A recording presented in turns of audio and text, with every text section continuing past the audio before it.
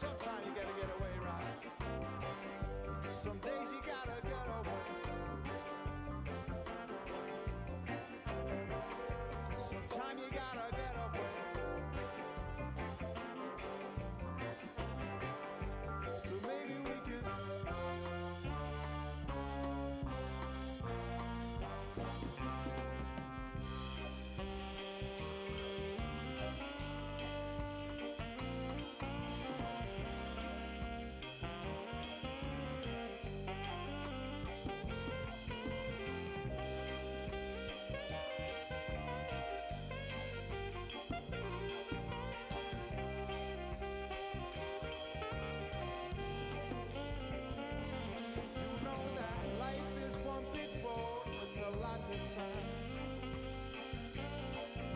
Sometimes you gotta make a getaway just to ease your mind. Life is a one big road with a lot of signs to make you wanna get away. Life is a one big road with a lot of signs. Make you wanna get away. All together now. Life is one big road with a lot of signs. Make you wanna get away. Life is a one big road with a lot of signs, yo.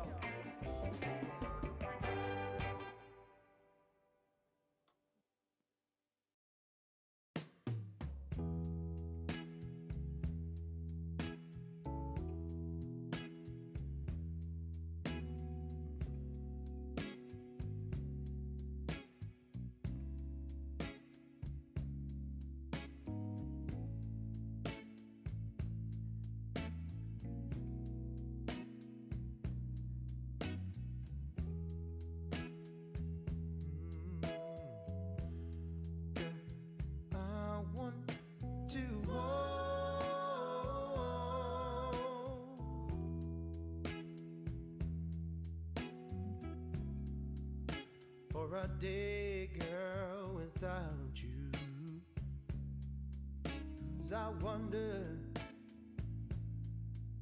it's a feeling I'd ride you to see. Can I walk you home?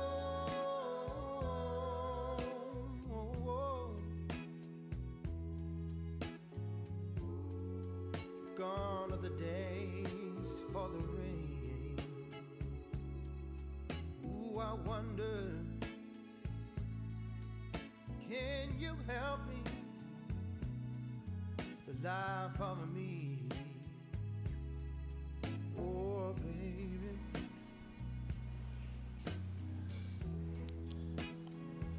Kia ora, kia ora. Hey, hey, hey. Is it just me or does my camera keep dropping? Yeah, it looks like it's wilting on you, bro. It's the incremental sag. Hang on, are we talking about the camera? What are we talking about? Hang on.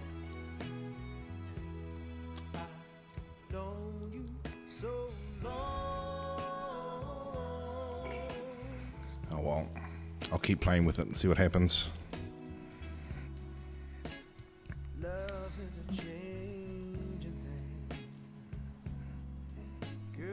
Hey Dad, how's it going? Yeah. All good. Yeah.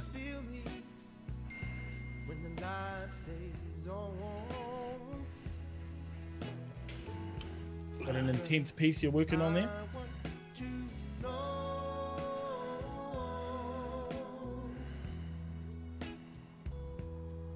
Kia ora Desiree. Kia ora John Murphy. Hey bro, good to see ya. Tukuwai. Kia ora bro. Oh, John there too. Yeah, John's there. Okay. And someone, Flavel, who hasn't seen you in a very long time. Last time you saw them was when them and their papa stopped into your homestead. LDKT. Oh. LDKT. I don't know what that stands for.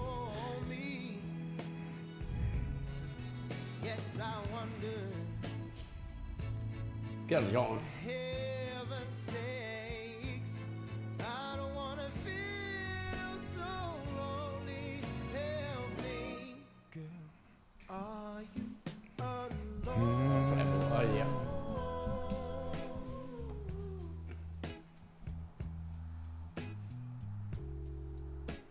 Hitachi George sending the hearts out there on Twitch.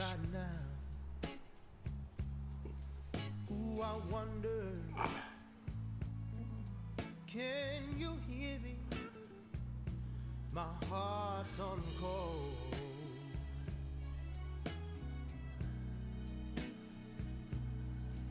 Ooh, I wonder, I'm making it worse.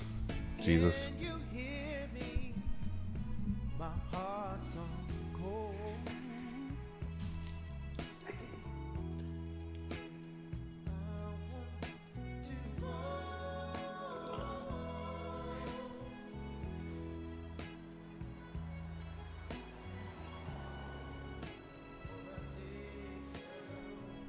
Oh, okay. Her name is it's Gail Flavel. Papa is Te Rewiti.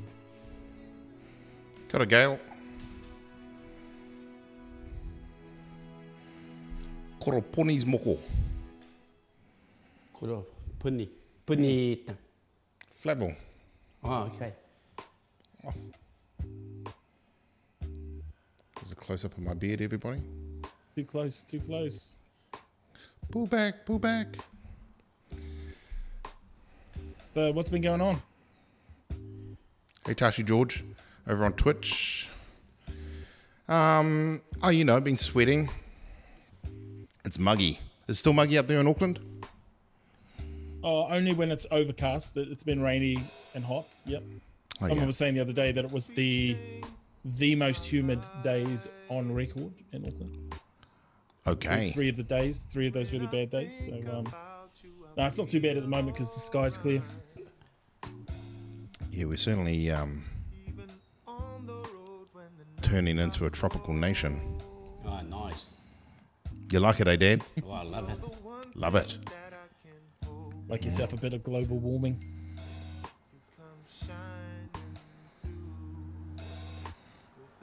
Remind me of Thailand.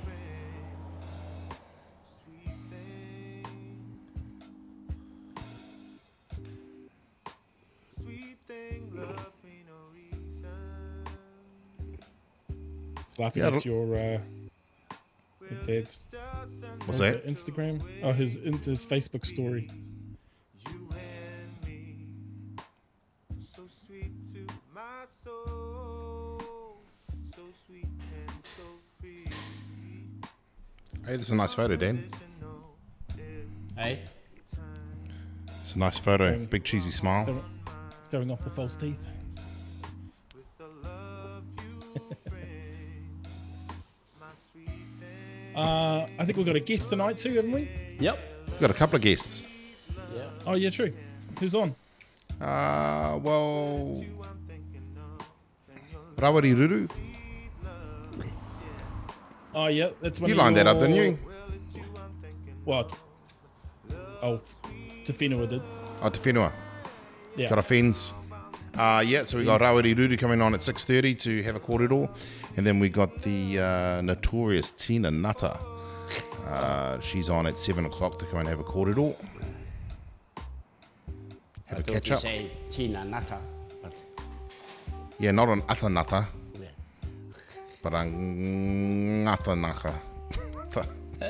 Ngata. Nata. Is the who's Dave Rudu? Dad? Dave Lulu was a guy that joined up with Ngā Tamatua with us in the 70s. And he was with the Mormon church and on a mission over in the States. And he was a very close friend of mine. He was a very close friend of friends of mine for the Socialist Action group from Christchurch. So I met up with him. And yeah, and I always had a lot of time for Rawiri Ruru. And you know, one of those early activists, and he'd been around a long time, 50 years, and he got some good kōrero. And just to share media to talk about what was it like? What was it like? What was the protest movement for us back in the 70s? And I think the kōrero will be around that. and to talk and to share some of our experiences and what was it, what we were trying to get at, and it should be an interesting kōrero. That's what we want to share with you, with the whānau tonight about that, and rather than what's going on today. But I think it's really important that what actually happened 50 years ago, and it gives some an idea around what was going through our own minds and what was going through in our feelings and our emotions, and so I think everybody should be able to share some of those thoughts with us today. Cool. I want to know how you guys did anything without the internet. Yeah. Well, no social media. No social media. You physically had to be there. So look at the landscape. So if you think about, because I was based in Christchurch, so I'm probably one of the very few of us at that time, because I was available, I was free. I just done my time as an interior decorator, and I was it was a really big shift for me, and well, for all of us really, my generation, having a voice, and so we physically had to hitchhike, really, up with the kōrero matua, and just hit the road. So you had to meet up, line up with building up a relationship with a different organisation. So we had Pākehā organisation, groups like the Māori Organisation of Human Rights, people like Tom Puata, or the old activists from the 50s. A lot of these guys was involved with the particularly with the struggles around with the working class struggles, particularly with the within the trade union movement.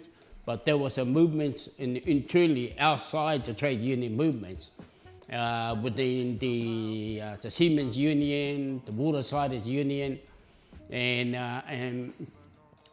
trying to, the kind of kōrero we had, because some of the language that came out, let's start a revolution, and they talk about that, the revolution, so we can share some of the sort of about what was that about, and Okay, we'll be talking to Rawiri about that. He was around then, huh? Yeah, on there, totally, and because he, and then he went and studied law, so he was there. I think he did law.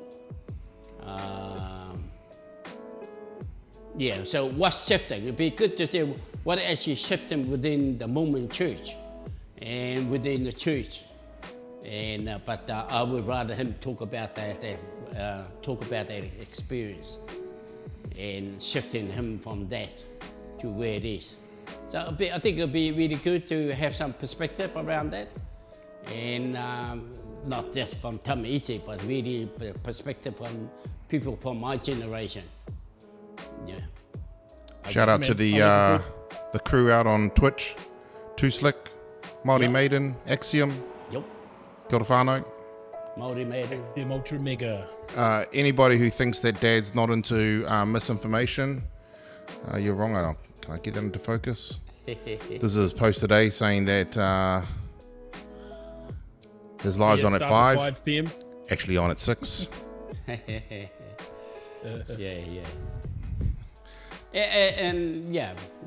And maybe because particularly in the last few days, there's it's okay.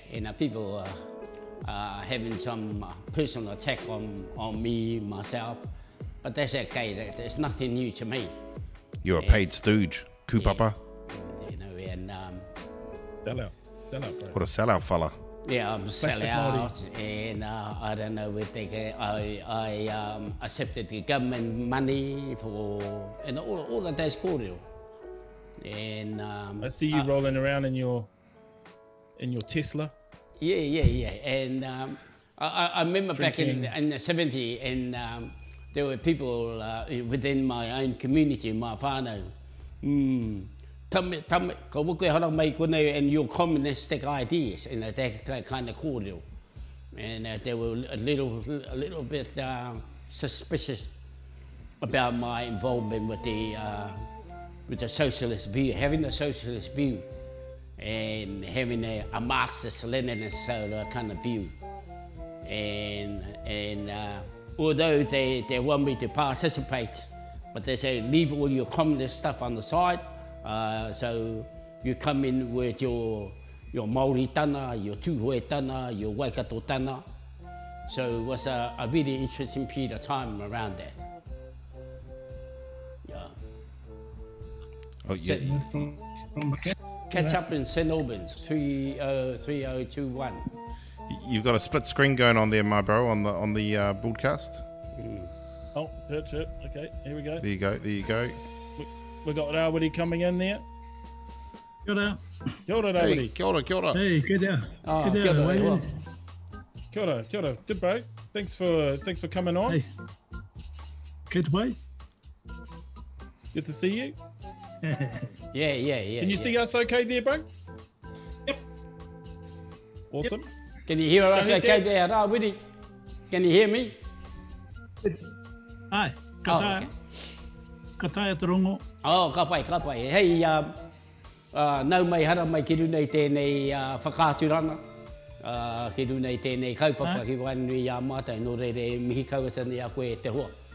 Hey, well, and I thought I was trying to call you, but apparently you're online. But probably the kaupapa for me, probably... Yeah, no, in my office, the building I work in, I won't receive texts or phone calls if I'm inside the building. I have to wait till the afternoon to find out who's been ringing me, who's been texting. Oha.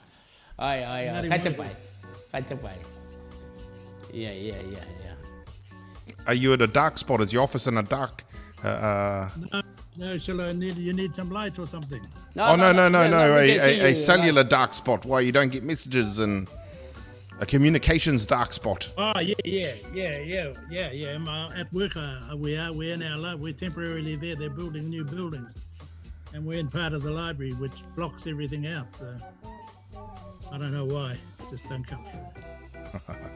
Yeah. I was just sharing some thoughts around how I first met you in many years ago, 50 odd years ago, and Can you remember that?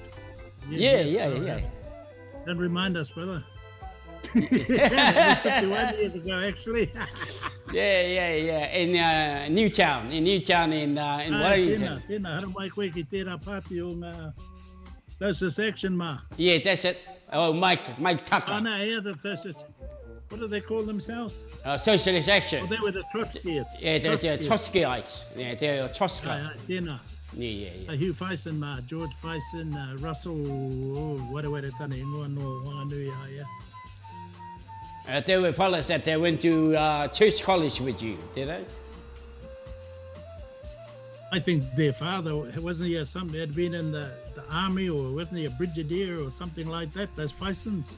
Yeah. I think I might be telling lies. Hey, so I guess people know my little bit of story. So, what probably the apartheid to you around that. What actually shifted your movie from during that in those early days, and got yourself involved with the Māori movement? What was happening for you back then? Yeah. No, okay, mate. I spent a couple of years over in the States working on Indian reservations, and it opened my eyes to a lot of things. Yeah. And so when I came back to Aotearoa in June '71, the first interaction I had with Tamatoa was when I saw, I think it was Tode Erueta being interviewed on TV, and I really liked what he was saying. He was talking about, how if you roll, like he had a roll your own cigarette, and somebody said to him when he rolled it, boy, that's a real Māori cigarette. So those sort of put downs that were still then, anything that wasn't up to standard was, given a tag like Māori. Oh, yeah.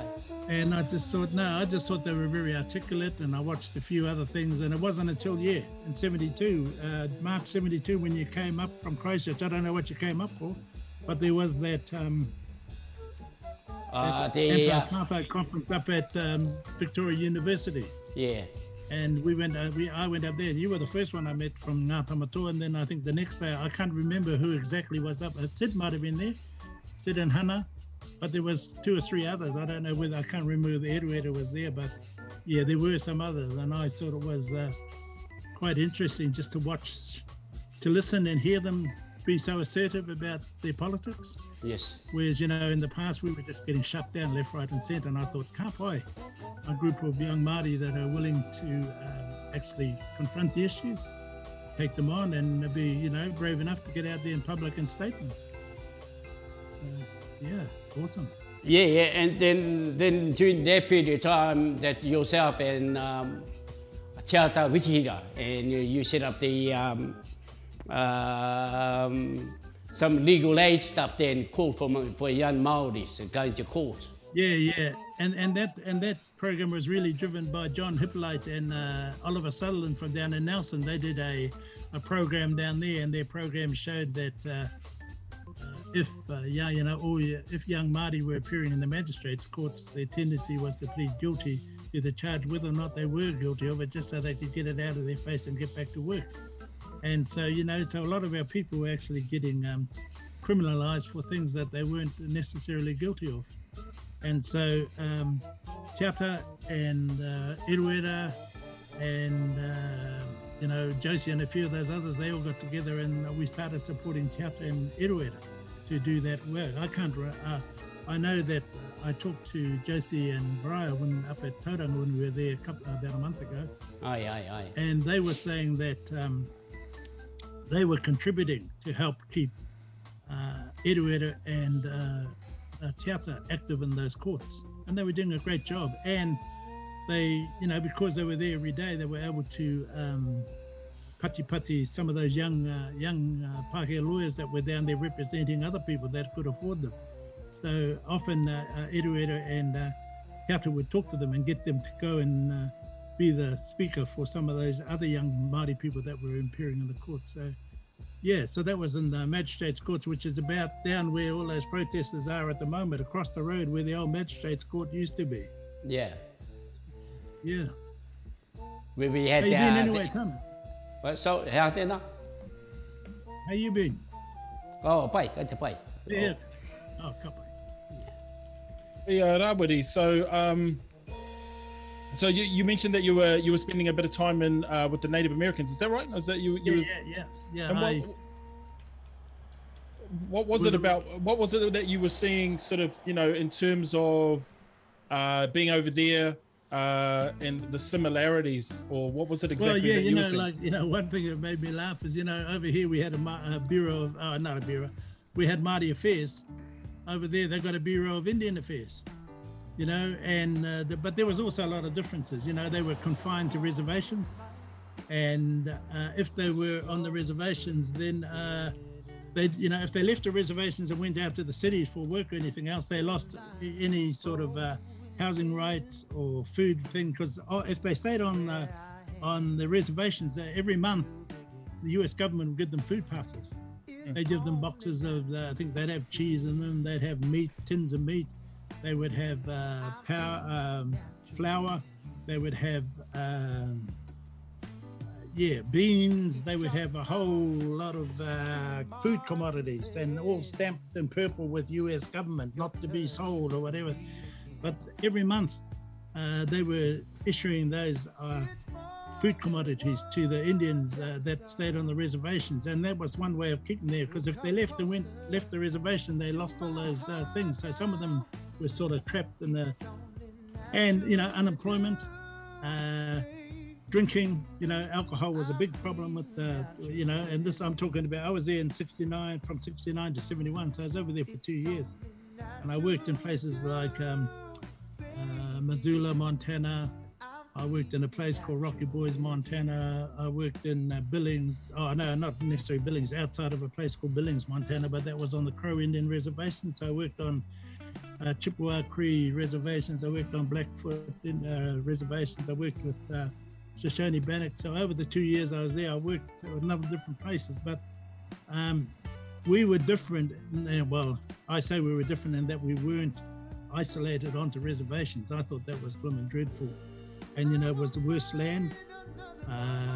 And I don't know.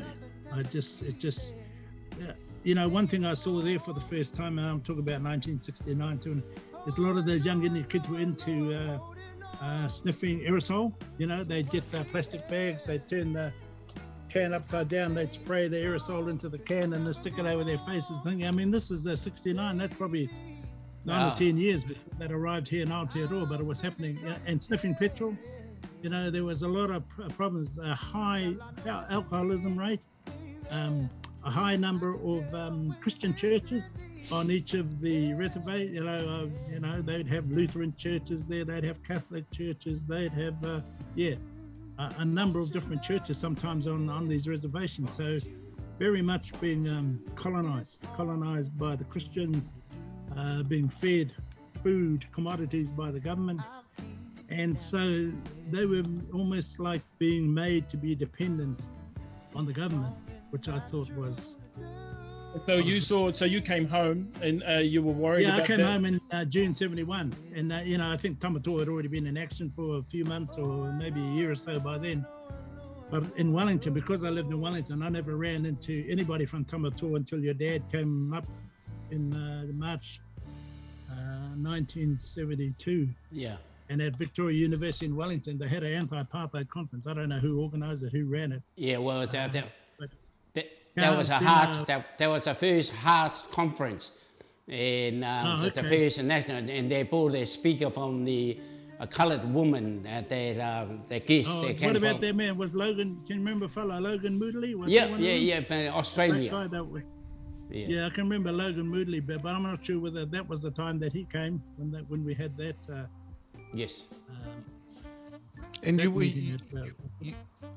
would have drawn comparisons when you came back too, having spent that time over in the reservations, then coming back and seeing the state of Māoridom. Yeah. So so when I came home and I saw a few things happening on TV, and I thought, I want to be part of that group. So it wasn't until maybe 7, 8, 9 months later, I think June 71 I first saw, it was after June 71 when I first saw Toto talking on TV, but I thought, hey, I like what that guy's saying, I like what they're saying. And so it was really neat, about 6 or 9 months later, I met your dad at a party in Daniel Street, Newtown, Wellington, and went up to the Victoria University, to the Student Union building up there, and that's where they held the anti-apartheid.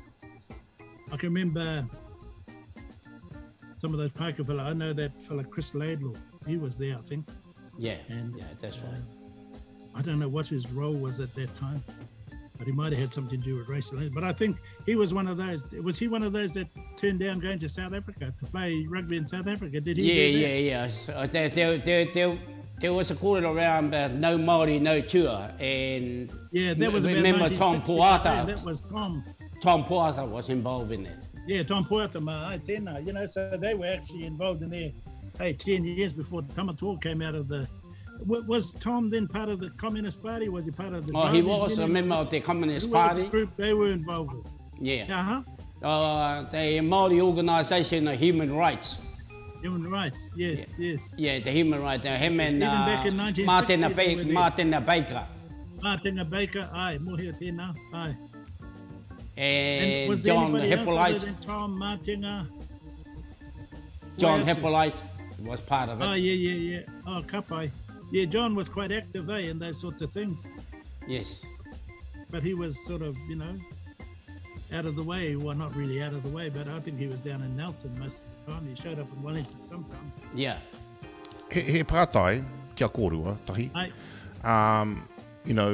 Back in those days, and the civil rights movement was happening over in the States, and you guys would have talked about and dreamt about revolution. Did you guys actually believe that you could have a revolution? Is that what you wanted? Is that what you really dreamt about? Taking over and bringing down the system? You got to get real, brother. Were you real back then, or were you idealistic? I guess that's my pātai. And it's an age thing. we would have been wiped out very quickly. Yeah. Well, Yeah, I just think that, I mean, yeah, I don't know how you would do it, or what we could have done, or whether we do, we probably, if we went back now to where we were then, I think we might do a lot of things differently. But times have changed a lot. Like one of the things I can remember from that time, we weren't very mobile. It was, a lot of us weren't. You might have been Tame because you were moving all the time. But some of us, we didn't have cars, and we relied on people that did have cars to get to huis, to get to places, to get to meetings. And I don't know whose cars we used, because I think Tata used to normally have a car. Usually Tata would have a car. Eduardo might have a car. I think he had a V-dub or something. But we were very limited with what Vernon Winitano might have had a vehicle. But we were very limited with what wheels we had. So if we got anywhere, I don't know how. I think we must have been putting people for rides everywhere.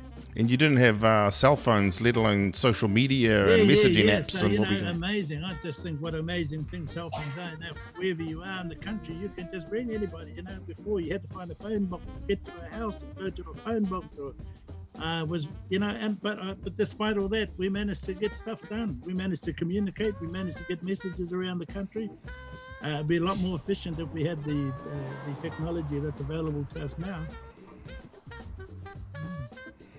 So with that, you were just saying that,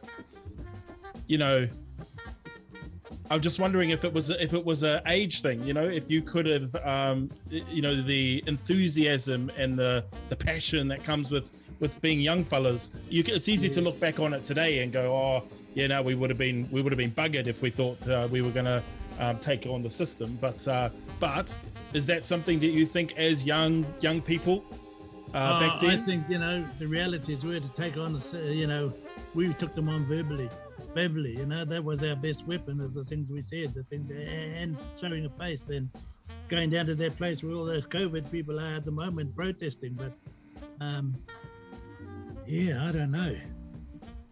I just think revolution, we just didn't have the context, didn't have the arms. I mean, the army were all there.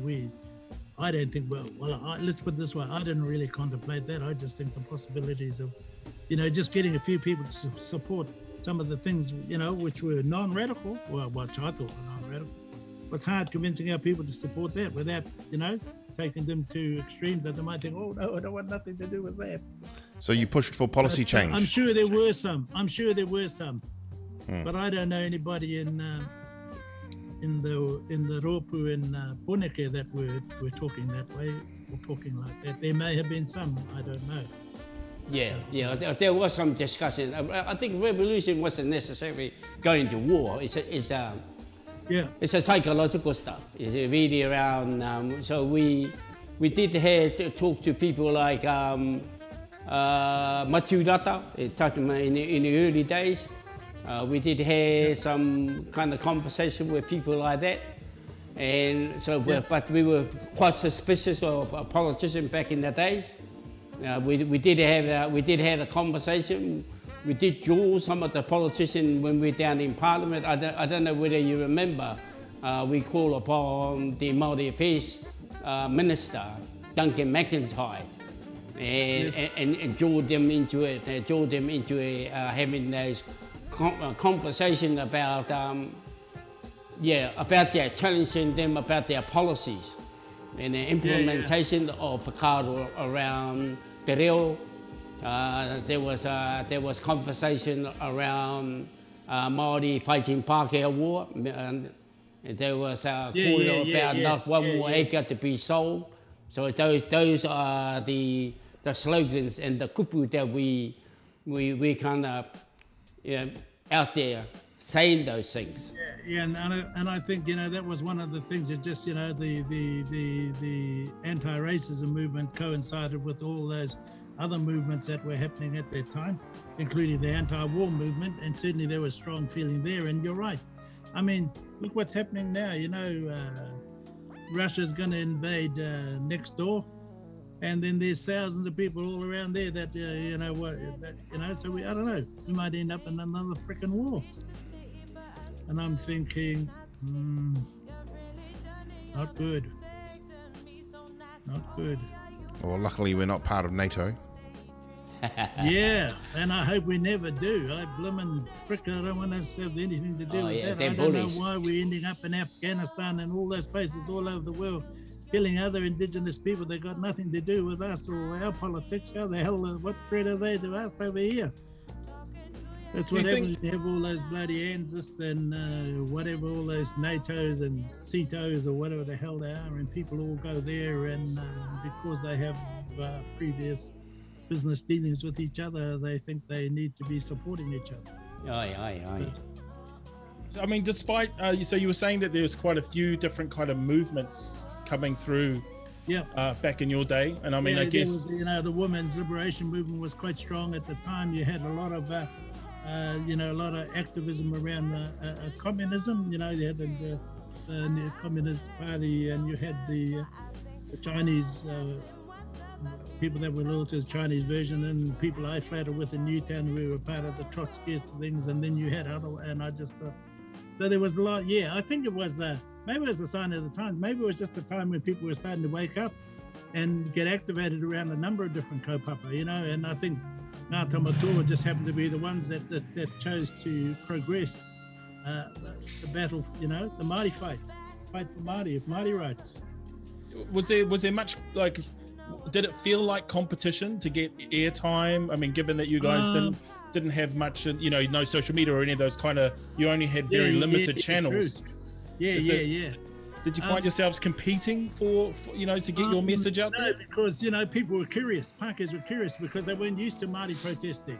They weren't used to Māori making a stand on issues. Yes, a few issues over the years, like the, no Māoris, no tour.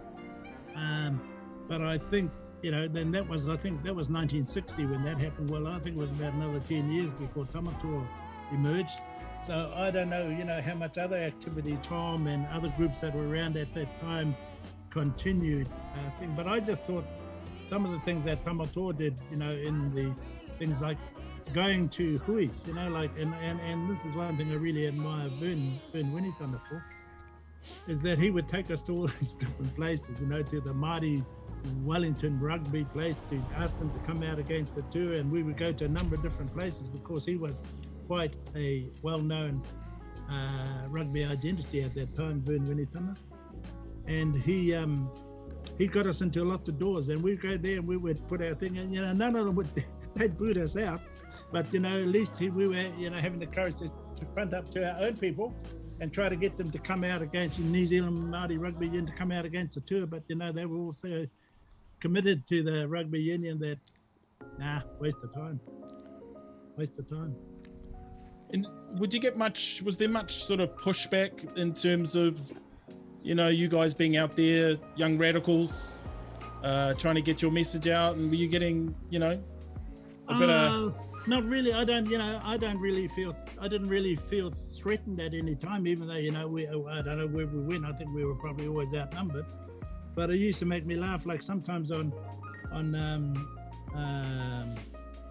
Waitangi Day, we'd go down to the Wellington railway station and hand out lots of flyers, for all the people that are coming in on the morning, all the morning workers. So we'd be down at the railway station handing out flyers.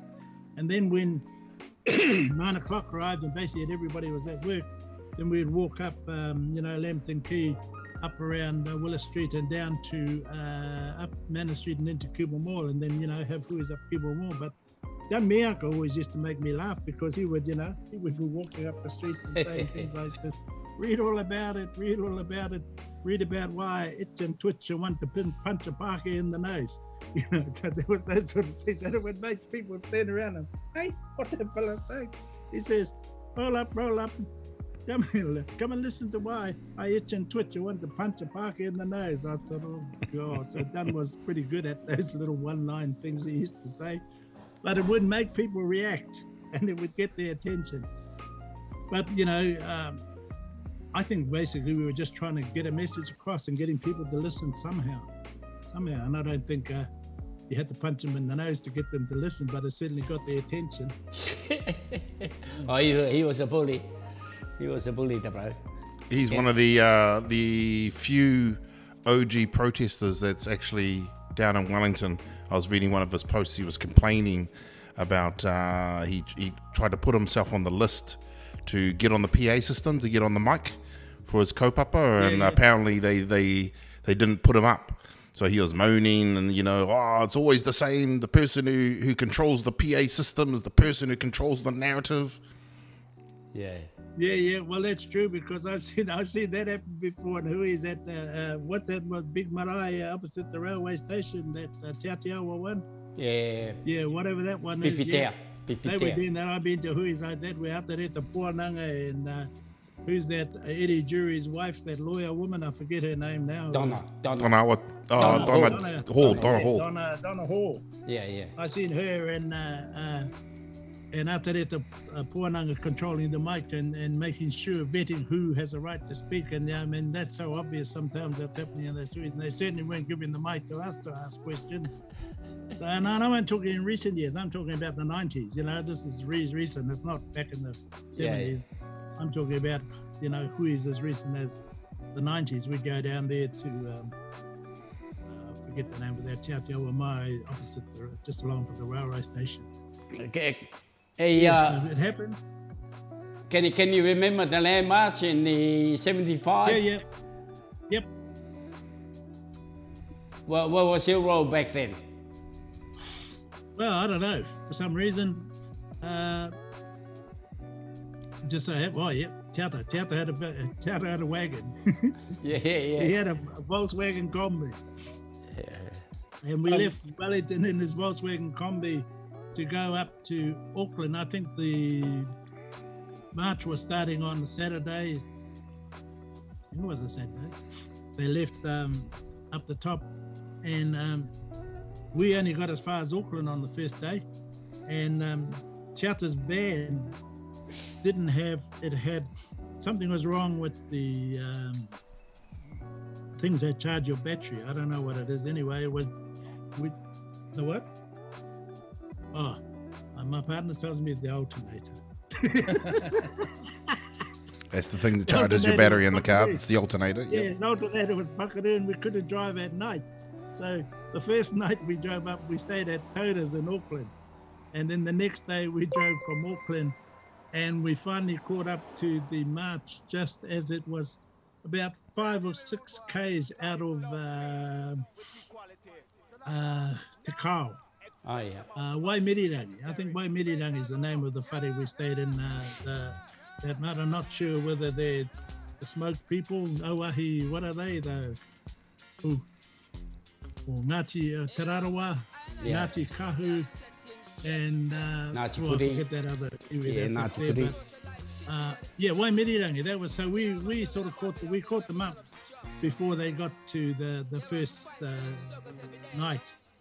And it wasn't long after that, within a day or two, there was a guy hitchhiked up from Wanganui. His name was Ira Waitai, belonged to the Waitai family. And he joined us. So we were the sort of three that shared the driving of his van while we were on the land march. But, it was always, everybody wanted to walk and nobody wanted to drive. So,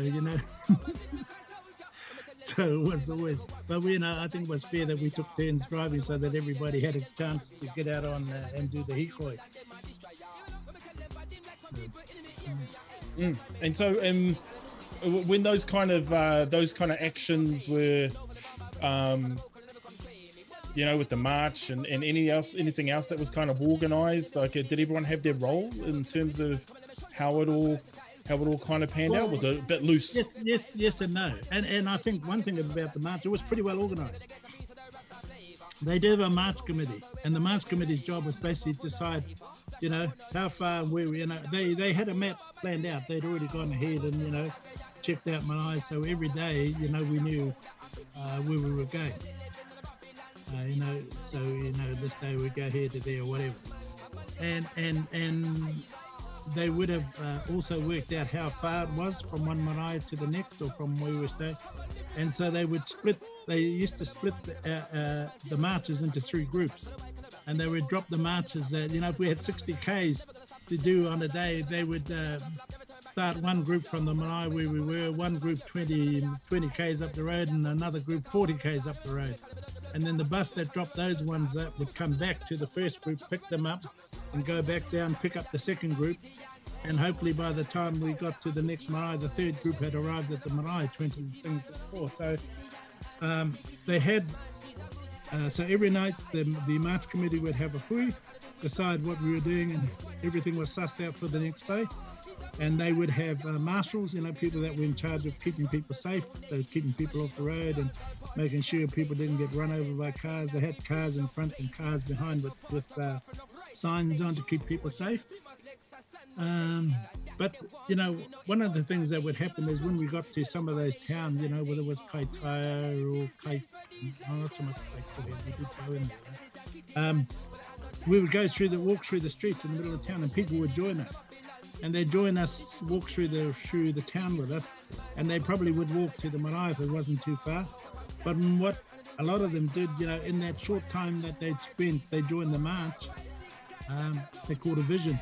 And a lot of them would shoot home, grab their gears, and next minute we had more people on the march. So people were just coming for a little march through their part of the country or their town, and then they would catch a vision, go home, pack their gears, and that's how we picked up quite a few other marches from the land march. So that was great, but it was well organized. The only thing that wasn't so, the other thing that was happening though, is that there was another march committee, and that march committee was run by, so they had official march committee organizing the march, and then we had another committee behind which was controlled by Whina, and she was just making sure that she controlled all the money. So, any money that came in, Whina would control that. So the march committee had no control of the finances. Well, as far as I know, the march committee, we had our treasurer for the march committee, but I think most of the money was going to the other committee. Yeah. So that was a committee that Whina had set up for herself. But, that we were worried about. Our main job was being marshals, keeping people safe when they were march. Yeah. Was there ever any? Oh, sorry, Dad. You go ahead. Yeah. I do know that there was some factions internally. What's happening with there was Whina. Whina always wanted to control the food there, because I think at the end of the march they had a surplus of $60,000, and so there was a big debate and argument. So you have two factions. So there's the Whina Cooper faction, Tame Iti o Aotearoa, and the Matakite, there was the two groups. And the other one was, I think, was facilitated by the Dr. Sinclair. Doug Sinclair.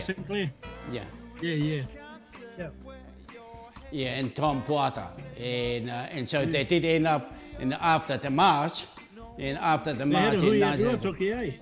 Yeah, they came to Ruatoki. Yeah, my uncle Kupai Magavi. Dr. Sinclair or Whina? Whina. And Dr. Sinclair was in Mangere Bridge Marae. So there was two meetings happening at the same time. On the same weekend. Yeah. Yeah, I was up at that one at Mangere Bridge at is it Matatu Marae? That marae there? Yes. Yes. Yeah, I was a spy and informer for that group, and checking down what's happening down at the Ruatoki. So I go and use the kuia's phone. We only had two phones in Te Rewa where I was, and so I gave her some money and making phone calls to the marae. And I remember passing and telling them what's going on over here, over at Ruatoki. Yes. That was my role. I was a spy. For the other group, I was in. Was it hard to, do you think you mentioned there's people coming on to the onto the march? Yep. There's a structure that's in there. I've always found this pretty fascinating with things like occupations, not just here, but there's also I'd had some friends who went over to America for the pipeline protest. Was that in North Dakota or South Dakota? South Dakota. Yeah, that's Standing Rock. And then Standing Rock. Thank you, bro. Yeah, so they went over to that, and they just mentioned, because there was a convergence of thousands and thousands of non-Indigenous protesters who showed up, and it became quite a problem. I think problematic for them to manage the amount of people that were coming in to show support. But then there's also Have some a feeling tikanga. that they're just coming to be part of it. The same thing happened Wairere on that march we did from Auckland for the Sacred Run. Yes, I remember. Remember those Aussies there, the Aussie women there? I mean, With, when we were going Banks. to Tauranga, they were all there running up the front, and I thought, hey, there's supposed to be Indigenous cope-up, and you got all these Pākehā people, running up the front, marching low, and I'm thinking, they just don't know when to hang back and play a role. But that was a real issue that was happening. As some of those behaviours of some of those Aussies that I can't remember the guy. What is his name? Dennis? Was it Dennis? Banks. Yeah, Dennis Banks Yeah. in Dennis Banks. Anishinaabe. Yeah. And so in terms of that organisation, though, in terms of those committees that were running, was it Over in South Dakota. Oh no, sorry. It just in your, in the, like, for example, you mentioned that people would come on. You hit a town, they'd walk for a little bit, then they'd shoot home, get their stuff, and join the march. And was it easy to bring them, to onboard them, to get them to understand the tikanga of the march? And was it clear for them who the leaders were and sort of how it all worked? Yeah, I think that was one thing. Certainly when they're on the road, they were clear that they knew the marshals were in charge and they were on the road. So there wasn't a lot of I don't recall many conflicts happening on the road. Although sometimes there was, and if there were conflicts, they would usually involve non-Indigenous people.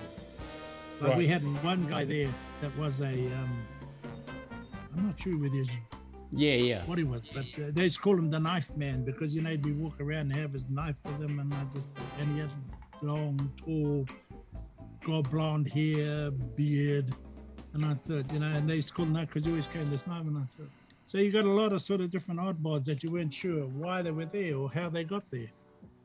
Well, I think that when we had the three-day noho when the march arrived there in Purirua, and then all the gear meat workers, they supply all the meat, and all the divers from Wellington, when they dive for all the kina, the crayfish, and all the labourers, and then they use all their work machinery to make a honey because they were feeding 20,000 people. 20,000 people all around in Wellington, and remember that? Yeah, and I can remember, even on the wharves, the wharfies down the wharf, they had cleared out some of their work sheds and were cooking in there, and they were feeding and hosting people and allowing them to sleep there. I think they must have had beds. I didn't actually go and see what was happening on the wharf, but I know that the wharfies certainly made available. So, I think a lot of people caught a vision. A lot of our, my uncle was one of them. My father's brother that lives in Titahi Bay. So much so that did I go with him? I went with a fellow named Clem Huriwaka and my uncle who lived in Wellington. I went with them to that might have been the hui I went with them to up in Mangere. I'm not sure, but I went with them. So, so there were some other people that and when I went on the land march, I didn't have any money.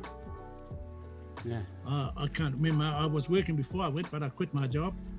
And that's right. I rang you up, Tame, to give me a number or a ride out to all the two precinct works.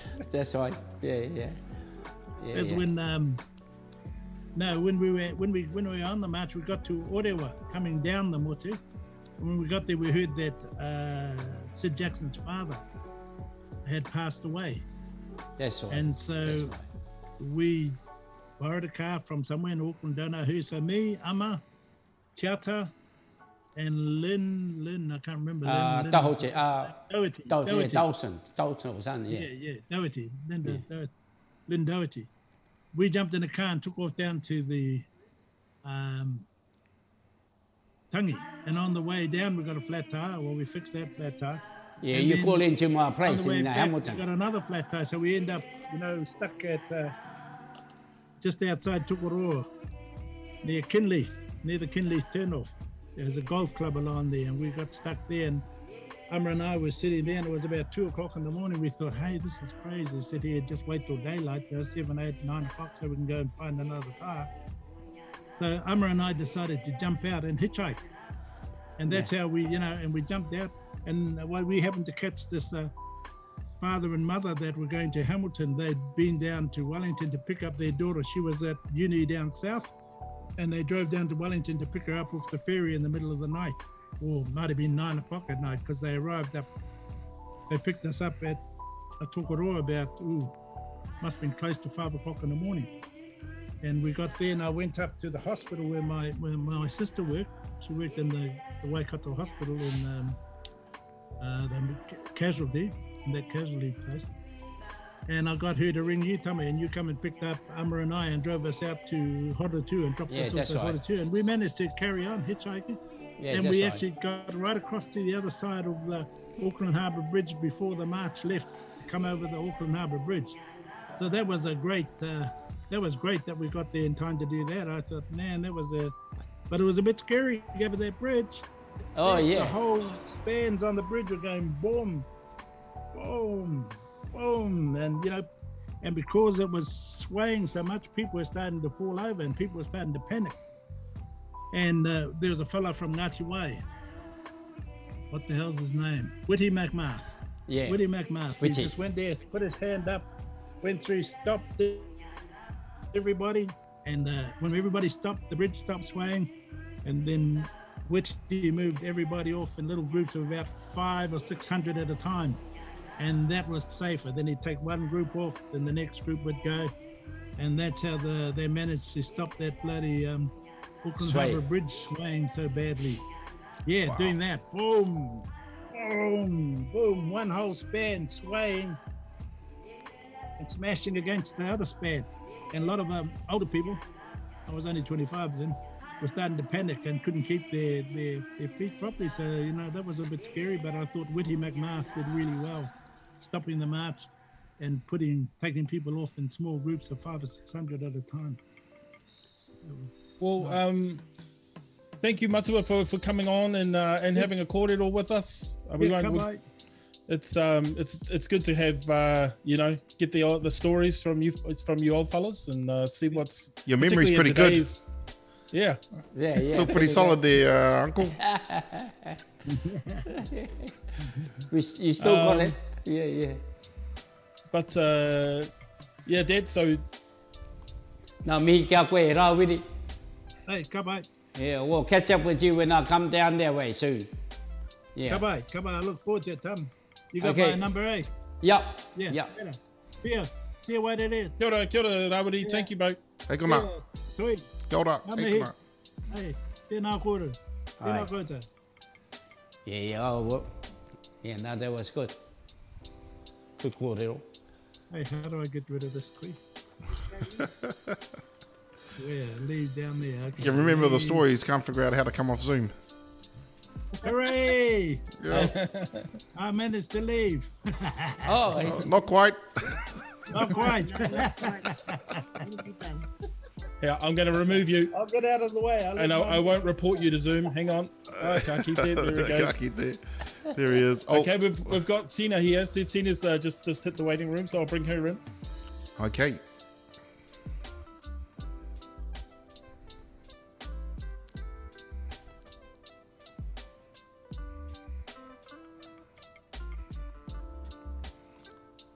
Oh, you got all dressed up for us, sis. You're beautiful. Hey. Kia ora. Kia ora. Cheer. Man, that's a mean hairdo. Well, Give us a profile. I can't see that. Oh. Yeah. That's as high as it gets. I'm in fine company, I can't just be pressing old hell. Kia ora. Hey, thanks for coming along. Good to have you with us. We were just catching up for the old war stories from back in the day with Uncle Rawiri Ruru and Dad. They were reminiscing about all of the actions of the land march and the toing and froing. Because the thing is, back then, I'm just amazed because, Dad was talking about having to give the old lady at Te Rewere o Marae because there was only 2 phones in Te Rewarewa, so in our area inside of Ruatoki, let alone not having cell phones or social media or, you know, Telegram or any other way that people organise protests and stuff these days. They had nothing. Dad was all what's happening with that camera? He was having to make a toll call, and I just remembered, geez, that's right. You used to have to pay to call Auckland. Back in the day. I totally, wari. Yeah. And it was a party line. The trouble is when you're party line at Ruatoki, everybody knows, and there's a few years listening in what's going on. Yeah, and so I had some money, so I set aside some money to pay the people if I can use their phone. But most of the time, they can't pay.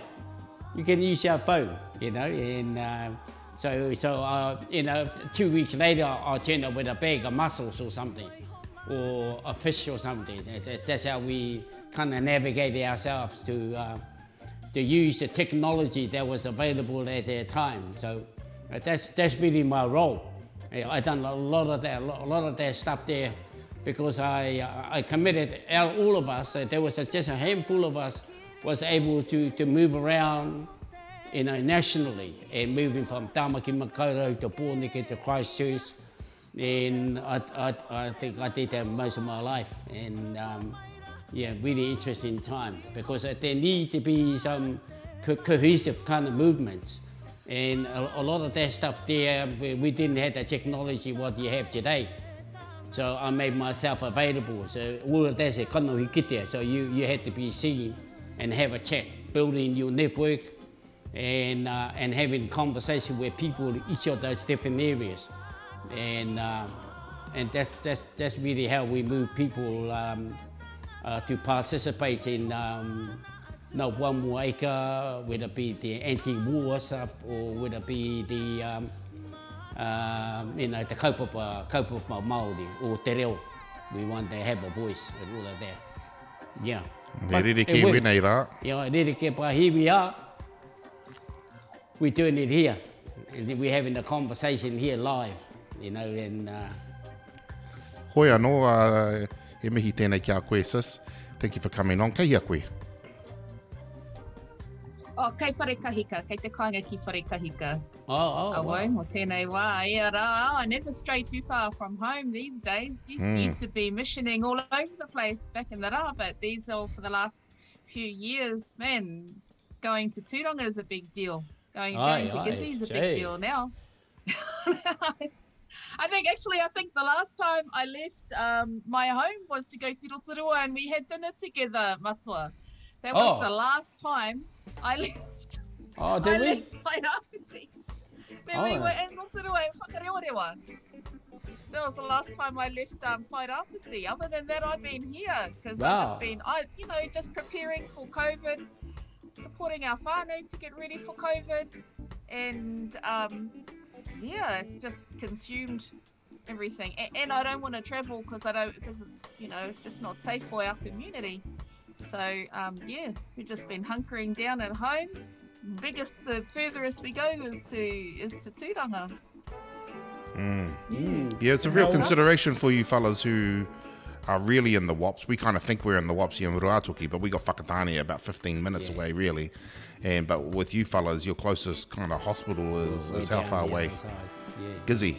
It's a 3-hour drive if you're in your car leaving from here, but for people who get very, very sick from COVID, it's 5 hours, because if you want an ambulance, by the time you get an ambulance from here, Whare Kahika, out to the back of Waipura Valley, where some of our most distant whānau stay, and you stabilise them out at Waipura to get onto the ambulance, and then you go to Te Puia to change over to the town ambulance, because they don't have the one ambulance to take you all the way.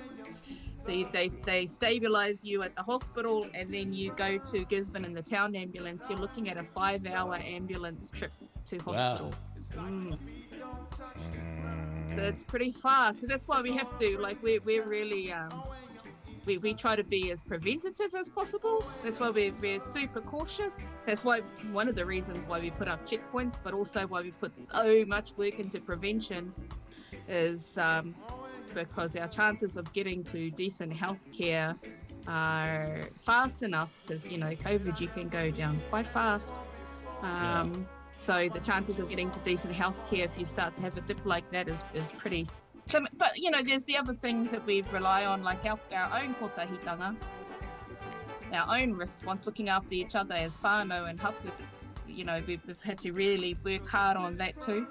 Which is a little bit of, you know, why I'm worried about what's happening out there politically, is because it does impact on our kotahitanga. That's one of the main tools in our toolkit to look after each other and survive in areas like this. Hei te pērā hoki a rua toki, I rūwira anō hoki. So, you know, our kotahitanga and our whanaungatanga is pivotal to survival in places like ours. And it's understandable when you look at it from that perspective. It's really understandable the approach that you've taken, and because you have been vocal around being prepared, about being cautious, about, and it's not about yourself and your own, you know, freedoms, but it's about your community and keeping your karawa kuia safe and your mokopuna safe. But when you are vocal these days about you know, about COVID and about being cautious and taking those steps to protect your community, you've been subject to a bit of attack, sis? Yeah. Well, we've never had our freedom anyway, have we? Yeah, nah. You know, it's not like It's a we had relative much thing. to lose. It's all relative, exactly. It's not like we had a whole lot, you know, and so I think that's one of the core signs, I think, for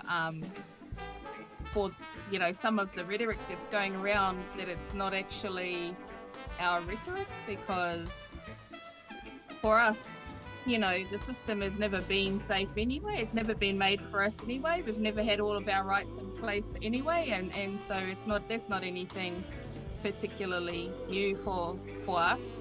So to pretend that is the crisis that's in front of us, like it wasn't there last year or the year before that or the year before that, to me that says, oh, did you only just lose your rights? So where are you coming from? And that's for me a little bit of a sign. Yeah, well, because that is something that I was listening on one of the mainstream media sort of channels. I think it was Radio New Zealand today, and somebody was saying, actually a number of the people that they were interviewing were saying this is the first time that they had come out. They were trying to, I guess, position themselves. There's a lot of people who, you know, I think they were calling themselves soccer moms. And you were like average Kiwi soccer moms, and this is the first time I've ever come out and protested. And it's, I don't know, you know, you hear people like Russell Coots, and he's saying this is the first time he's ever come out and protested, and it's kind of, for me, a tohu, he tohu tērā, that this is the first time that they've had their rights impinged upon, and so they're like freaking out. What do you mean I'm not allowed to go and da da da da da da? Whereas, like you said, for our communities, hey, it's old news. It's old news not to have those rights and privileges for our communities. Access to health, access to education. It's interesting though. Having your children. Yeah, I'm interested in what you guys might think here, because the thing that I've been struggling with is some of the, I guess, because, you know, we've been getting a lot of stuff through Dad, and just kind of processing it. A lot of it's quite full on and intense. Some of it is just like straight up hardcore, you know, sell out plastic Māori, te mea, and all of that kind of stuff that kind of comes out. And then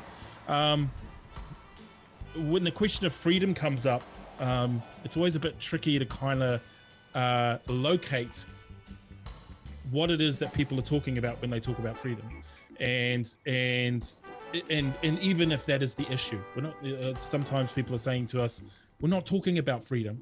I'm like, "Oh, okay, all right. Well, so then that's not what we're seeing on, you know, the placards and stuff like that." But okay. But what, the problem the issue that I'm kind of trying to figure out is the difference between privilege and freedom, and where this there seems to be, like, you know, they're talking about freedom to go to the gym, freedom to go get coffee, freedom to you know, which is different, Dad, to the freedoms that I think you guys were talking about in your day, which was, you know, to freedom be able to speak your language. To speak your language, you know, to exist as a, you know, in the anti-apartheid movements that were going on, freedom to you know, to be equal with white men or white people, or the civil rights movement, or anti-Vietnam, freedom to not go and get killed, that kind of thing. So and there just seems to be quite a difference in the type of freedom that we're talking about today, which is actually more about privilege than it is about actually truly freedoms that I don't know. And I maybe what is it today, if we were to use the measure of the freedoms that you were fighting for back in 50 years ago, Dad,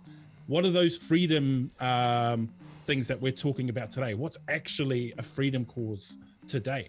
For Māori, and then I mean, if you're talking about kotahitanga, you know, that there's these things where you're creating a situation that you're protecting your community through the actions that you guys are performing in your local area, right? And so these are the true actions that you're taking to ensure that your whānau are all safe. Some of them might be vaccinated, some might be not. That's not the issue here. It's about making sure they're safe. Well, I think just kind of quickly there, some of the challenge and the widow that we had there, particularly the 1967 Amendment Act, there was an act that undermined Māori, that they couldn't build houses on their own land, on their own whenua, and because of multiple owners. So there was a challenge, and particularly a lot of those government policy was some of those policy with creating obstacles that prevent us to do the things that we need to do as a tangata whenua. So there was a whole lot of that. There were other people who had some better knowledge than some of us, who had some ideas. So let's look at the government policy around it. So those are some of the challenges. I mean, just the basic fundamental things about te reo. The reo was not a plan, it was not in a system. So there was more called around for Aotearoa to learn about the Japanese language because it made money. And so they didn't see the purpose and the reason that why the reo. So they almost wanted to kind of get rid of it. So that was really quite a radical thing for us here, just to go and march and go on the street and march for te reo and do that. Or we take some kind of action there, me kōrero Māori mātai nā wā katoa. And for people like myself, kaua tātou me kōrero Pākehā, you know, so and that was pretty radical thing back in those days. Just to do those sort of simple actions, to have a voice. Ke rono hia tō tātou reo. And even our own people kind of believe that because they followed apirana nata kōrero. You know, ke mau tātou ki o tātou tikara, inari kaua tātou me whai tātou ki te ao Pākehā. You know, that kind of kōrero. So there was a lot of those sort of kind of conversation where we having debate with ourselves around that. You know, and because a lot of our parents and that generation were a little bit mataku. They didn't really want to rock the boat. And so all of a sudden, in these young whakaputa mōhio, and young Māori men and women of that time. And so that was really quite a big step there for us to have those voices, I guess.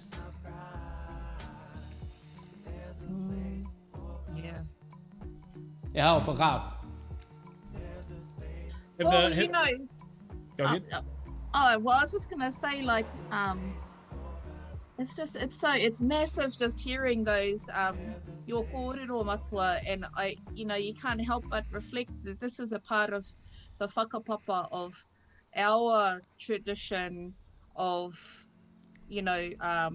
porotehe and hikoi and all of the different ways that we've expressed ourselves politically, that has its own whakapapa that's been built on by generation after generation. And we have our mātua in that space, and our people and our leadership and the tikanga that's been built through that experience as well, like our collective experience of going to these places, either whether it's, you know, other places internationally or nationally or all of that, but you know, there's a legacy that's gone from generation to generation, whether we're talking about the generation that was pulling up the survey pegs at Parihaka, or the generation that was, you know, during the land wars, or the generation of the land marches, or the anti-nuclear marches, or the climate change, or TPPL, or Foreshore and Sibe Takutai marches. All of that is a part of, like, you know, this amazing legacy that's been passed forward to us, and I'm always really conscious of that when we go into spaces, that we're carrying a legacy that people have put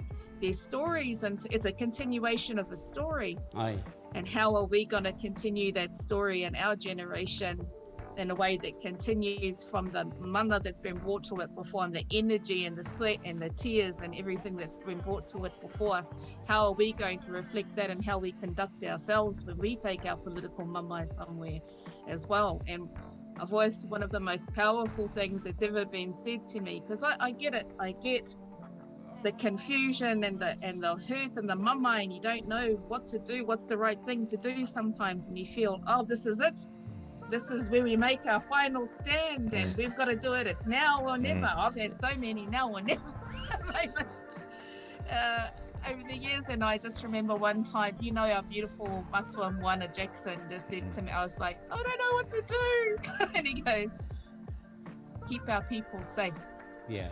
Number one, keep our people safe. That's the first tikanga. Everything else will flow from that, so long as you keep our people safe, and I trust you to do that.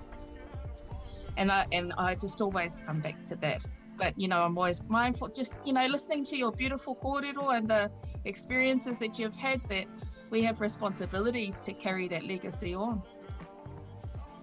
And you are carrying out that responsibility in the mahi that you're doing, because, you know, in the current kind of social media atmosphere, it's not the popular thing to stay home and look after your community. It's actually a popular thing to head down to Wellington at the moment and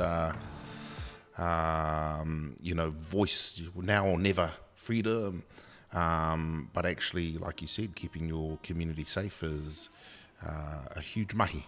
So mihi tēnei ki a koe, sis, for that. And it's kind of like I said earlier, it's actually coming with a burden. The one thing I find with the current situation, like Wairere said earlier, is the vehement vitriol that's coming towards a number of us. Like not once during any of this kōrero that we've had, because we've been very open that Dad's been vaccinated, and he hasn't been paid off to do that. That's a choice that we made.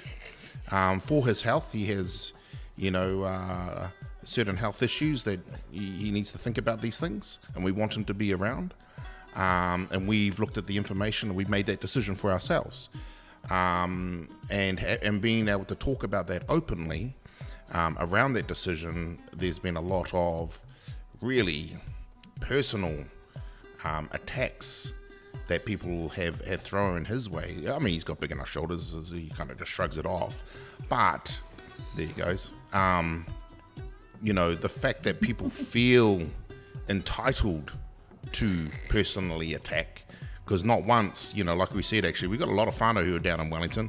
We sort of like chuckle about them. We're, oh yeah, nah, they're down there doing their thing. Yeah. And that's okay. Yeah, that's okay. You know, because they make that choice to do that, and we still love them because they're still whānau. You know, we might go, you know, we might have different opinions about some of the things that are going on down there, but those are our opinions. I find it hard to believe that people think that this is about money and not actually about a real issue, and, you know, information and disinformation, misinformation, and some of the more nefarious political actors and actions that are at play internationally. We see those things, and so we go, me tupato, o tērā whakaro, o tērā hikoi, but still we give them the respect that they are allowed to go and take that action. It doesn't seem to be cutting both the other way. We sort of are open and about our choices, and oh well, you get run down and attacked for it. And I know that's kind of been the case for you too, Asis. People a bit attacky. Yes, people are a bit attacky. They are a bit attacky at the moment. But also, you know, I try to think about, you know, how they're experiencing all of this. And for many of our whānau, what I do hear is that for many of our whānau, they don't feel that they have as much choice because of the mandates. You know, they feel that the mandates has taken their choice away. So, you know, that their choice hasn't been respected because their choice comes with consequences around their ability to provide for themselves. And that gets capitalized upon by the people who have another agenda, who do want to sow division. And they say, yes, that's right. You know, they don't care about you. Nobody's going to look after you. They're trying to control you. They're trying to... But we're here for you. We will be your new whānau. We will be the ones to... And so they will try to capitalize upon that to recruit people through their mamae. And they stoke that mamae. And that's why... in my observation anyway, that's why we see people getting so upset, because that mamae is being stoked by others, and so that's they get caught up in a space where it can get quite vehement, as you've said.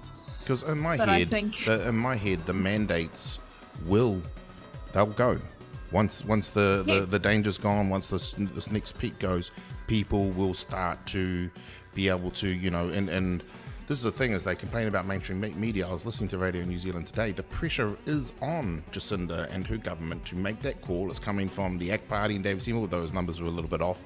But there is pressure being applied, because it cannot be a permanent thing. It's a temporary measure for the health and safety of the majority, and taking into consideration the capacity and capability of our health system. That's why they were put into place. Did they get it completely right? That could be argued, but I do know that they are temporary. That those, you know, no jab, no job measures that are currently in place around education, health, police. There may be some sectors that they are still there, probably around health. I would say if you're a nurse, you probably have to be vaccinated. But teachers, I think that'll probably come down. Certainly, you know, going to the gym, getting your hair cut, vaccine passes, I think those vaccine passports, I think they'll be a thing of the past once COVID becomes endemic and is just part of, and they make that call. So it's a temporary thing. And I just wonder how this protest will go once the mandates are dropped, once the passports are gone, and whether or not the protesters will think that's because that they applied their pressure, or actually that was actually what was going to happen all along. Well, it is, you know, while we're still in a situation where COVID hasn't peaked yet, and particularly Omicron's going to hit, it's a bit of a zero-sum game as well. So if they lift the mandates, that's going to take particular freedoms away from other people. And an example of that is, you know, I have whānau who are immunocompromised. They are, and people that I love very dearly who are on, you know, chemotherapy, and, you know, so you lift the mandates, and there's no checks and balances in place for people who have chosen to not vaccinate. And no, it doesn't provide 100% protection, but it does lower the risk. It lowers the risk. And so for people who are very sick, you know, I know whānau, I have people and friends over in, for instance, the UK, they have not left their house for 2 years. Never mind me not leaving Tairāwhiti. They haven't left their house for 2 years. They've had everything delivered for 2 years. They're basically living in a prison. It's like home detention of sorts, because it's not safe for them to leave.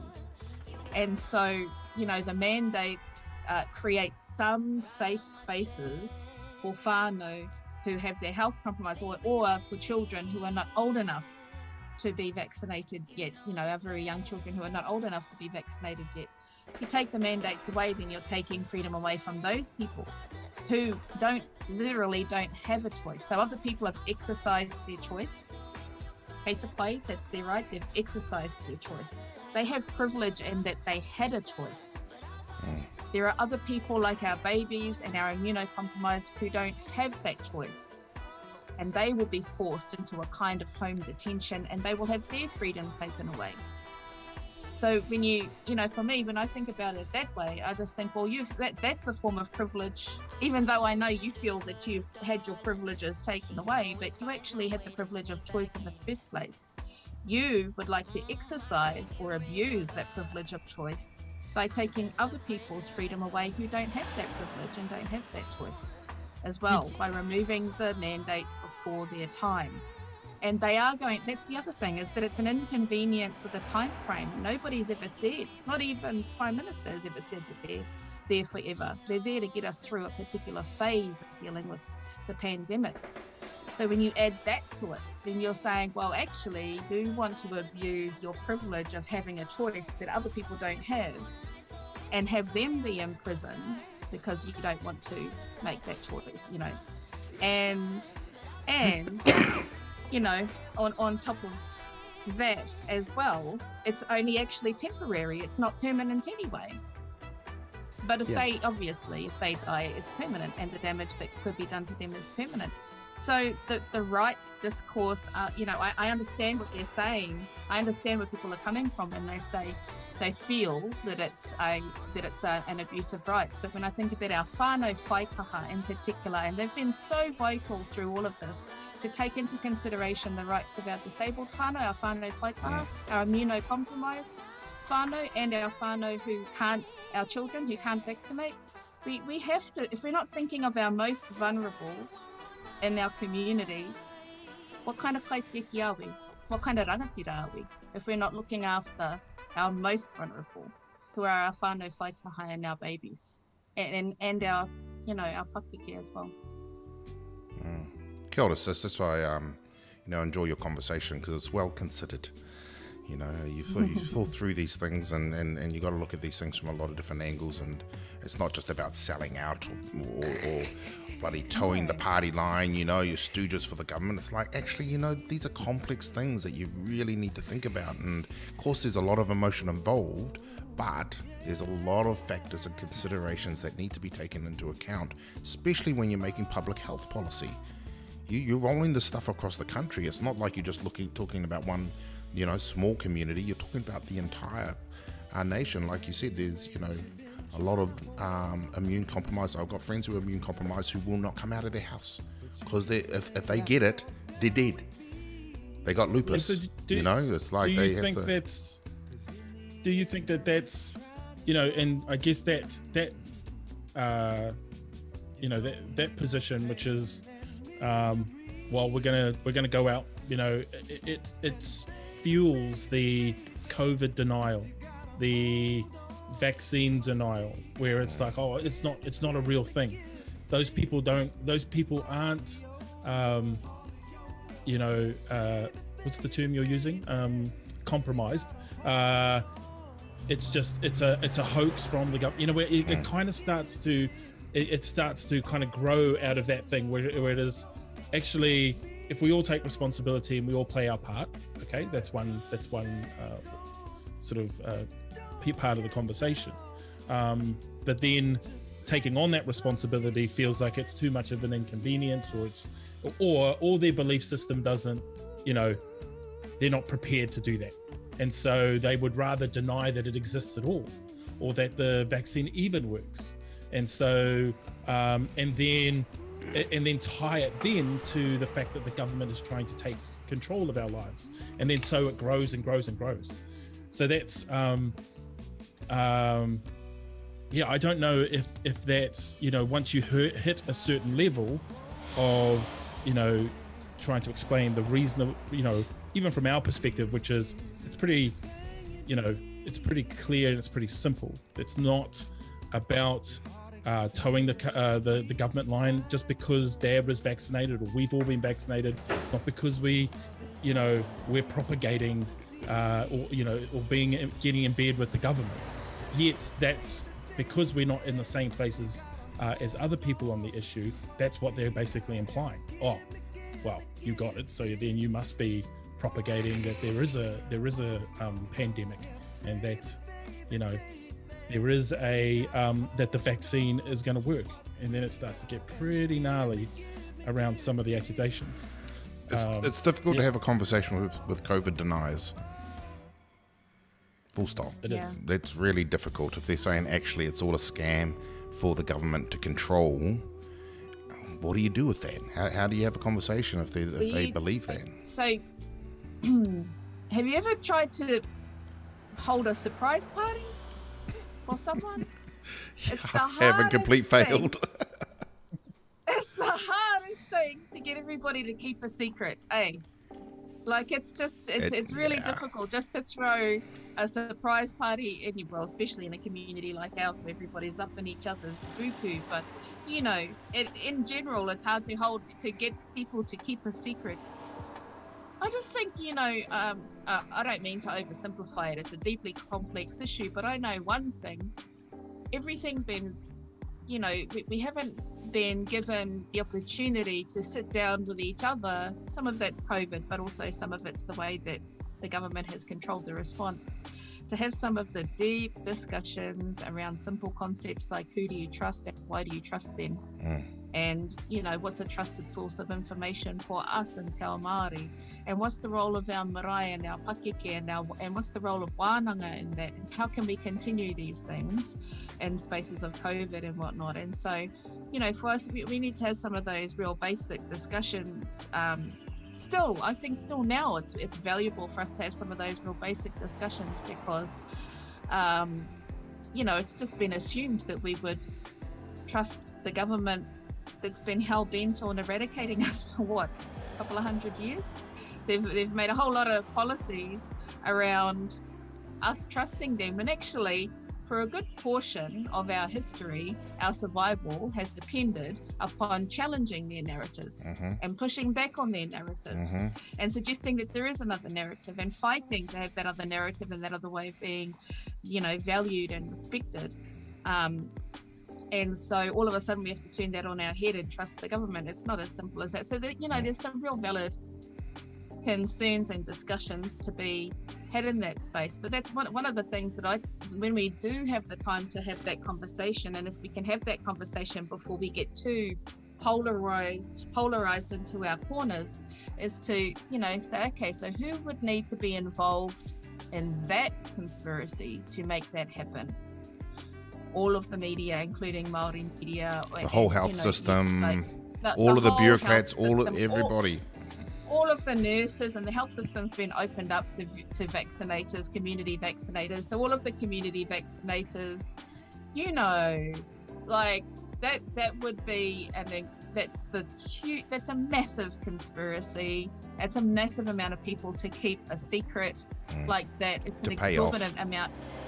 And I have to say, for someone that's been involved in holding governments to account, stuff like that, for a little bit of time here, nowhere near the amount of time of our present company, but for a little bit of time, governments just aren't that smart. No, officials aren't. They're scrambling around. They're not. They're scrambling around trying to like push through these bright ideas that the latest politician has pushed through. I want reform in this, and they have to write all the new plans, and they just don't have the time. Yeah. You know, it's like blaming mainstream media too, because newsrooms are underfunded. Like a lot of those reporters, it's just they're under such tight deadlines that they just sometimes miss out a lot of information and reprint erroneous information. And it's just called bad reporting, and it's under tight deadlines. It's not some huge conspiracy. And a crud system of high turnover of staff, all of those things, you know, like... All of those things. You know, all of those things. So all those boring things. The system is, it's boring. It's so boring. The reality is much more boring than that. Unfortunately, the system is just not sophisticated enough to be able to pull off, you know, and I'm just talking about that conspiracy. There are other because the 5G one, the 5G conspiracy, the 5G conspiracy that came out, I was like, do you know how difficult it it would be to go, because I as a regional councillor, I'm part of a regulatory body, and I sit there as a representative to ensure that nothing goes into the environment. We don't take care of frequency and radiation and that kind, but airspace. But I just know there are so many steps you have to go through before you release something like that, because if people started to get cancelled, that whole thing it does go into crazy territory. And the truth is, there are actually enough real conspiracies, which is around institutionalized racism that's come from the trajectory that's based on white supremacy and colonization, and that is still apparent. Discovery. And that's right, the doctrine of discovery, and we still have to battle those narratives. There's still a lot of work to do in that space that's so intrinsic within our culture and society, without having to deal with all of this crazy kind of based on anti-Semitic kind of conspiracy. It's nuts. I think I think there is a difference between conspiracy by design. I would agree that there's probably not much of that going on, or at least it's easy to spot. But conspiracy by incompetence, I think, is completely plausible. Oh, yeah, and trying to cover their asses. Oh my, a lot of that goes on. And so I think that there is, because it's not, commercial interests. So yes, it may not be governmental, but it could be lobbying. It could be sort of along the lines of those commercial interests, and the government just, being incompetent, so that it allows those things to kind of punch through, whether it's, dulling down of regulatory to regulations, those type of things. And a government being kind of incompetent at that level. And so, but not, and that the design is coming from somewhere else, is that there are some smarter people out there than the governments that we've voted for. And then that's actually what that's the stuff that we need to watch out for. Conspiracy of incompetence. That's nice. I like that. I love that term, the conspiracy of incompetence. But it's not that deep. That's the thing. Like the whole concept of deep state, that's colonial. Like, so, when you go, well, what's deep state? It's this idea that at a surface level, everything is legit. But if you dig deeper, there's corruption. Hey, for Indigenous people, the corruption has been right there on the surface. The hyper-incarceration has been right there on the surface. The racism is right there on the surface for us, and it's brutal, and it's every day up in our faces. There's nothing deep about the about what we have to face. So this whole idea of deep state that pretends that everything is legit on the surface, it's never been legit on the surface for us. That's how I know. It's a colonizer or colonial concept, deep state. And you're exactly right. It's not even, half the time it's just incompetence, but often it's also just straight up racism and white supremacy that sits very close to the surface. Yeah. But I will say this for our society. I've got to say, since I've been sitting at the regional council table and I'm sitting across from councillors who come from communities that are, they were raised and born inside of those communities, and they have a right to exist, and and they have their whakaaro, and some of them can be a bit racist, the Hobson pledges, and they make generalizations about us and so forth. But I have to say that the current, I guess, democratic system that we have allows for, I made a TikTok about this recently, and I'm going to say it again, incremental policy development. But I go, as boring as it bloody is, that's the only way you can kind of, because you've got these tensions around interests. So they've got their own community interests, you've got your community interests, and between the two communities, you incrementally develop this policy. And I've got to say that I've found certainly a shift. The people who 5 years ago could have been boldly racist, are now fringe. They got to watch what they say at the table. They have to be very careful, because they will be marginalized. They will be pushed out and be seen as fringe. And that has been the incremental policy development over time. And I know a lot of people go, we haven't got enough time. I'm like, well, if you just throw rocks at people's heads, you can't actually make that progress. And I know it's frustratingly and tediously slow, but I don't know how else to do it. If you think you can do better, come and sit at the table and figure out how to do it better. But it is the fairest kind of way forward. No one's come to me with an amazing idea that I've gone, yeah, that'll work. They haven't done it yet. So I'm like, I'm waiting for it. I'm waiting for this person to come to me without... Don't you think, though, that a big part of that also has been civil disobedience? You know, like it's a mix of both. Absolutely. You've got the ones who work on the inside, and you've got the civil disobedience as well. And they're all, you got the ones on the inside doing that work on the inside. You've got the ones on the outside pushing the boundaries and pushing the envelope. And then pushing for that policy development as well. It's the whole argument too that you don't have a Martin Luther King without a Malcolm X.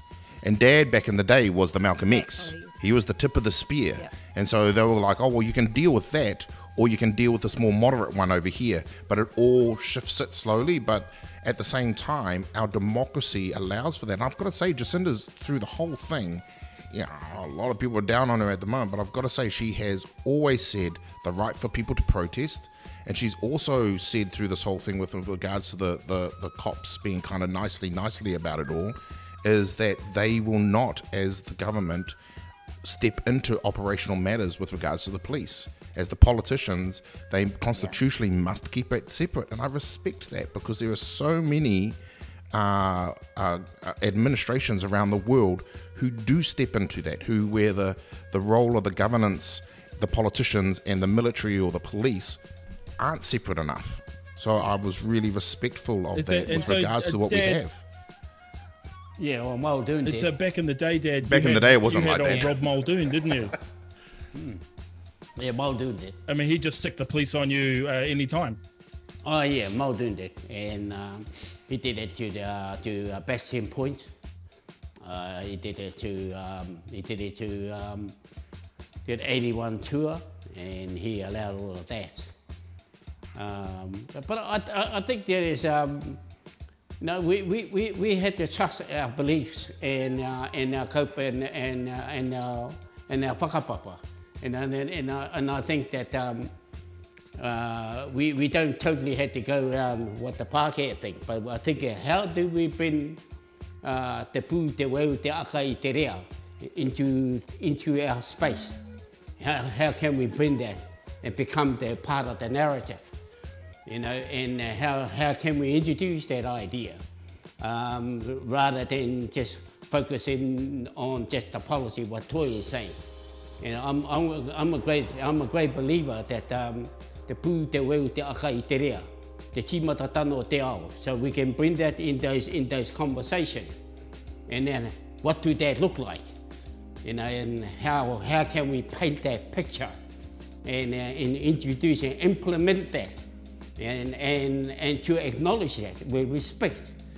And so it's not te ao Māori tērā. And I think that they are a very intricate part of those kawa tikana.